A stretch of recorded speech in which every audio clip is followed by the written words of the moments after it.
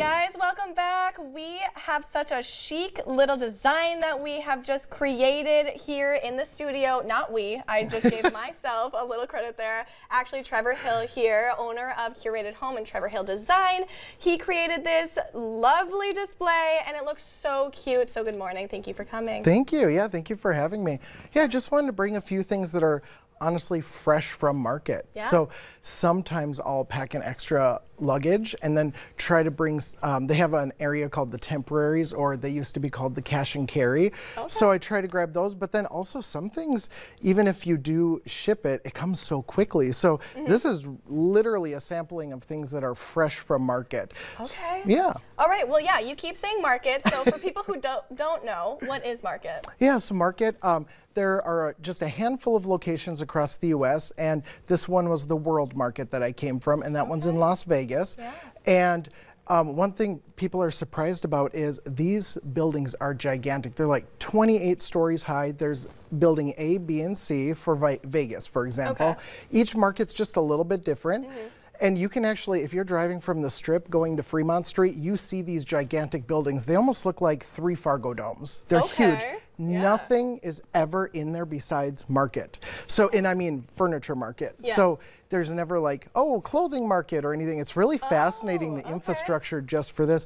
Only open twice a week, or sorry, 2 weeks out of the year. Oh my gosh, okay. And they take 3 months to tear it down, 3 months to set it up. They present for 1 week, 3 months to tear down, 3 months to set up, present for a week.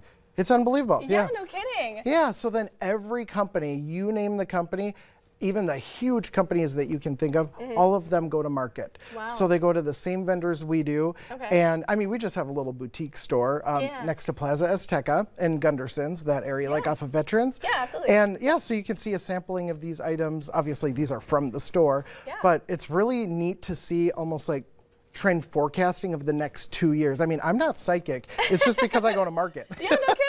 Oh, I love that. Okay, so you just got back from market, correct? Yeah. So explain that atmosphere.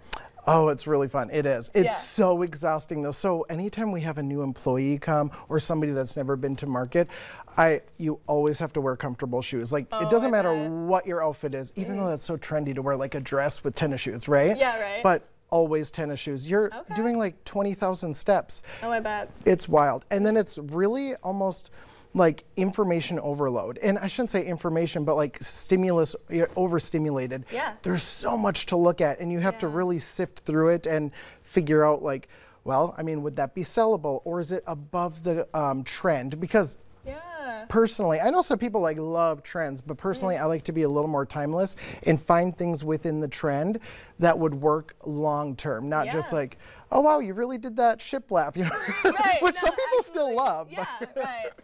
Or that chevron. Yeah. Okay. All right, so we love it, and it looks like you found some timeless pieces. Do you want to go through them? And we can find this at your store, right? Oh, absolutely. Okay. So like this marble tray, for example, these are huge. You can put them on your island, your table. Yes. I have one actually, my husband, we had to grab 2 of these, and one of them, he's like, we have to keep one. So one of them's on my council table at home. The other one's at the store ready for sale. Perfect. And then one-of-a-kind rugs. So these are just like, this is just a little example, but it's truly a one-of-a-kind. You can even see, they're like centuries old. It has little worn out marks, but it's so beautiful, like small ones like this. Oh my gosh, so great for a vanity. Oh, I bet, yep. And then we have a lot of runners too for kitchens, hallways. And then also, I'm noticing a lot more like, more color. You know, we had, in my house is like a sea of beige, but I was gonna say it's pretty neutral right here. It is, but you can start to see like some deeper like brown tones and greens and some rust tones.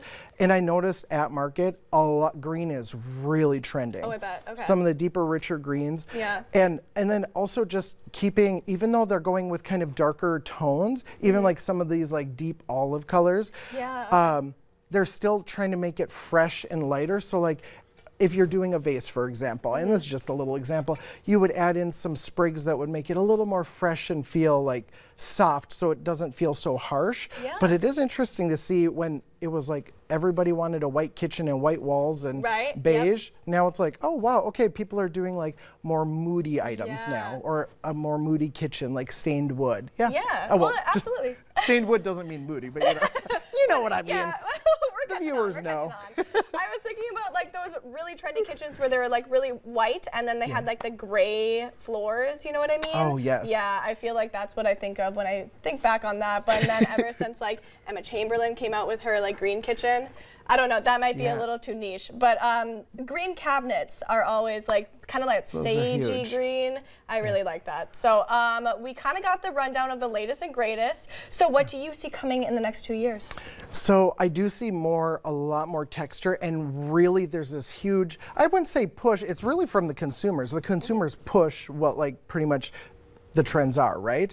And then of course a little bit of it is what they're showing, and then after they see it a while on TikTok or Instagram, they start to love something that they didn't think they wanted at one time. And I remember being on here probably like 4 years ago saying boho is going to be huge, and that was, and then about what, 2 years ago, boho was such a big thing with woven baskets. Absolutely. And not that that's like out or anything, but now people are like just intermixing, because before boho was farmhouse, you know, so I mean farmhouse went to boho, and now I would say organic modern is what I'm seeing, like the kind of key term a lot of people are saying, but it's really about the one-of-a-kind items, not going into even some of the boutiques here, even locally, you walk in and it's like 15 of the same vase. That's kind of like people are wanting unique. When they go into their neighbor's house, they don't want the same vase, you know?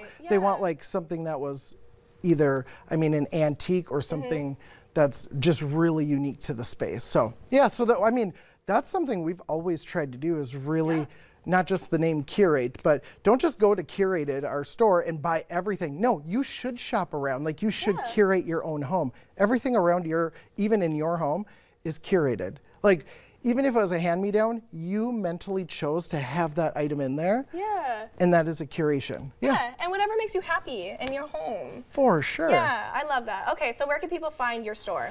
So it's right next to Plaza Azteca and Gunderson's, right off of Veterans. And then it's in the Uptown and Main building, so there's apartments above us. So sometimes people think we're like connected to Plaza, but they're, you know, freestanding. And then they can also go to our website, curatedbythd.com. And then of course our design company is Trevor Hill Design. So, I mean, we're just doing a lot. Sure, okay. All right, well, we got to get out of here. So we have lots more coming up on today's show. There's a tea party at a West Fargo Public Library. We'll tell you all about it after the break.